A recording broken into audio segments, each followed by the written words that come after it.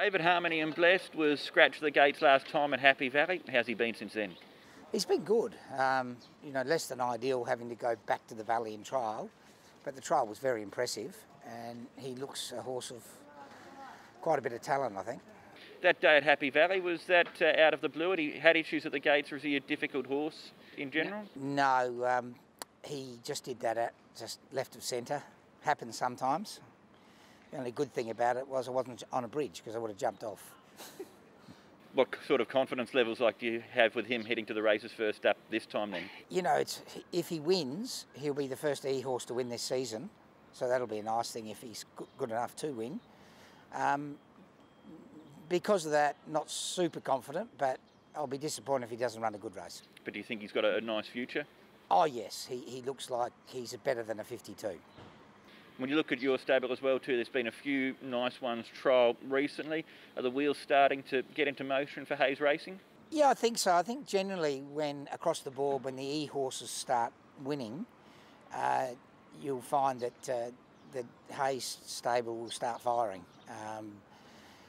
But no E-horses have won yet, so it just says how hard it is for the young horses to settle in, and we have 53 of them, so my stable will get stronger as the season goes on. Caspar, Southern Legend, the Iron Horse, he's got the £5 penalty to carry in the Jockey Club Mile. How do you think he'll get on? Hi Ed, I think he'll get on really well. He's even though he's an 8-year-old, he just seems to be producing some great efforts this term, and I see no reason why he can't give us a big run again. Obviously trying to have him in the best possible form for December, but to look at him now, he looks very healthy. His coat's beautiful, and I'll just be hoping that he gives us a nice run there, and then I make a decision whether I stay at the mile or go to the 2000. So got a couple of options with him, but the horse appears to be in great form. This time last year he ran really well in the Jockey Club Cup. Why have you decided to bring him back for the mile this year though, for this race? Well, he's very versatile, he showed us that when he ran second in the Gold Cup a while back, but I think he's a type of horse that's pretty good between 16 and 2000. I'll just go where I feel that I think I can get the best result for my client, and I'll make that decision when the time's right. And you take on Golden 60. How good do you think he is, Caspar? He's very good.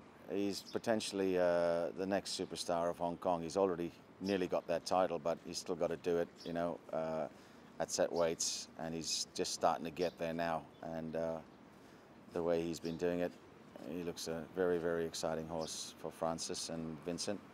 And so I think he's potentially, one of the best milers around. Could your horse beat him? That's going to be tough, especially this race, but you never know in racing. We're always out there doing our best, and all I can do is present my horse in the best possible form, and I feel like he's there. Zach Mighty Giant, he's been thrown in the deep end on the weekend. Will he sink or swim, do you think? I suppose we're going to find out, aren't we? It's a big throw at the stumps.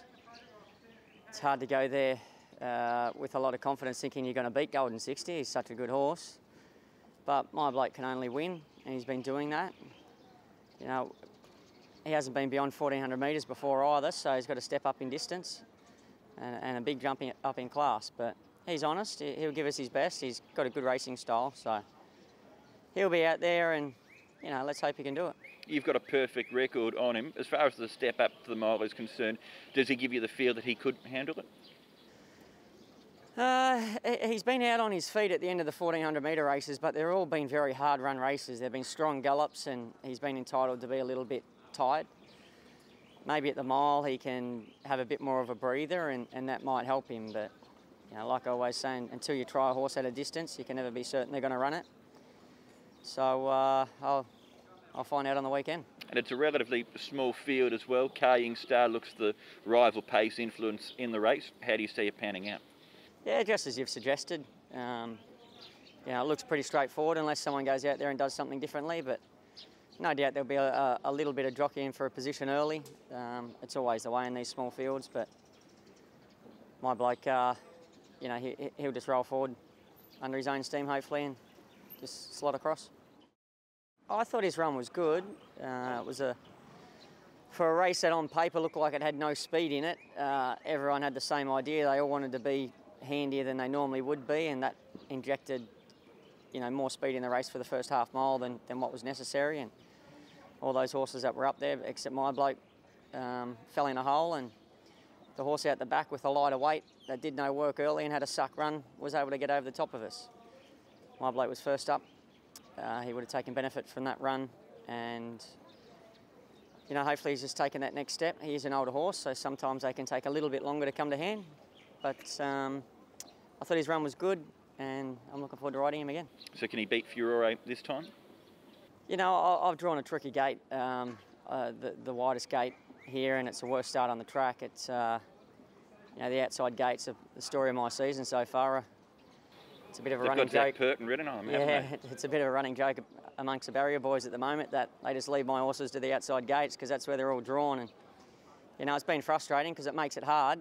You've got to do that extra little bit of work to get a position, and it's going to be the same here. I either go back, and if he's slow out of the gates, which he can be sometimes, and I've got some work to do, or he jumps well and I've got to go forward and people kick up and make it hard for me. So, like last time, you do that extra bit of work and you're found wanting, and that's just the scenario that we're faced with. And for me, as long as he runs well and he shows that he's taking the necessary steps, then I'll be happy.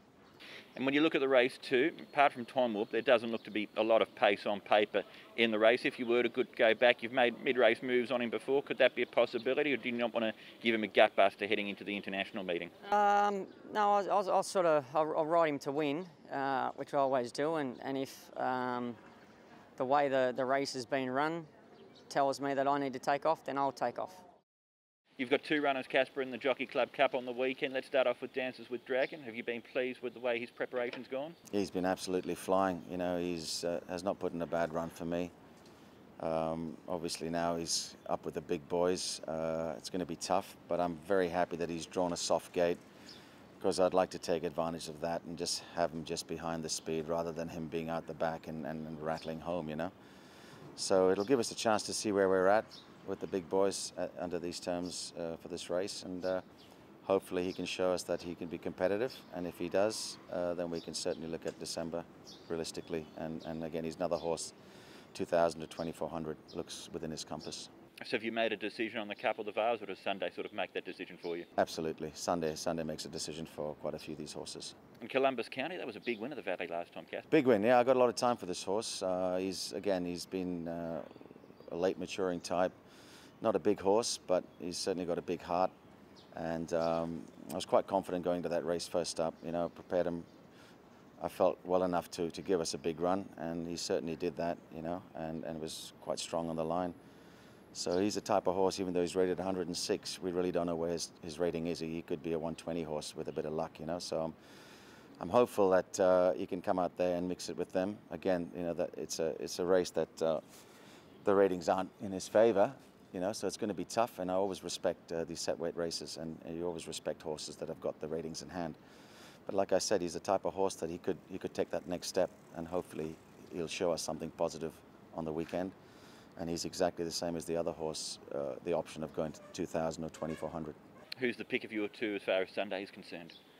Oh, there's not much between them, I don't think I'd be disappointed if their boat didn't hit the frame, let's put it that way. Frankie, winning Dreamer, he's 4 from 4. Can he win again on the weekend? I can say it's good form. I trial him again, he still goes good, and I got a good draw. I hope he can do it. What are your thoughts on him stepping up in class to Class 2 this time? Step to Class 2, and then the way you can see maybe better than last time, a little bit lighter, but we need to see how it's going. He's done everything right on the track so far. Has he been a straightforward horse for you to train through his career, Frankie? I would like to say I hope he can just keep going and to see how good he is. So we load him coming Sunday to see how good he is. He's rated 86 at the moment. You've trained very good sprinters like Mr. Stunning in the past. Could he get to that level? Could he be a group level horse this season, do you think? He looks, I think he should be a group horse, but how good, we don't know yet.